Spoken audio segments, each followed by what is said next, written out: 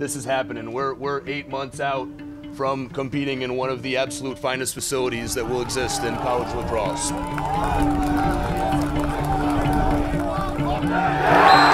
Our lacrosse history is rich. It's built upon the work and dedication of all those who have worn the Fairfield University colors. Today we turn the page and begin a new chapter in Fairfield University's lacrosse history.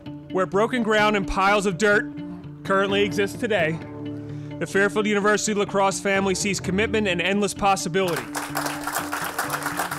A stadium such as this one cannot come into being without first starting as a vision.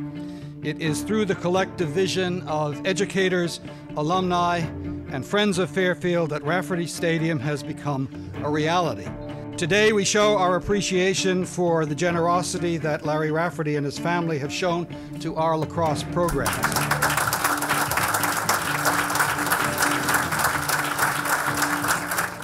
We talked for about 2 hours, and at the end of it I said, hey, listen, Andy, if we do this kind of thing, will it help you recruit and can you win a national championship? And he said, I think I can.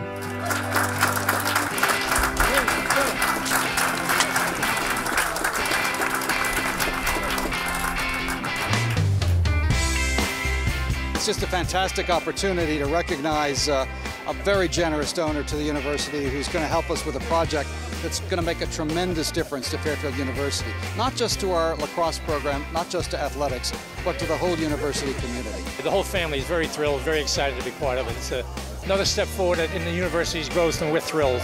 It's a place where people that are in the community, both our on-campus community and our off-campus community, can come to celebrate great events. And I think anytime you can get a first-class facility to do that, I think it really helps the image of the university. Having a structure of this prominence, I think will draw people to really appreciate how lucky we are to have this facility.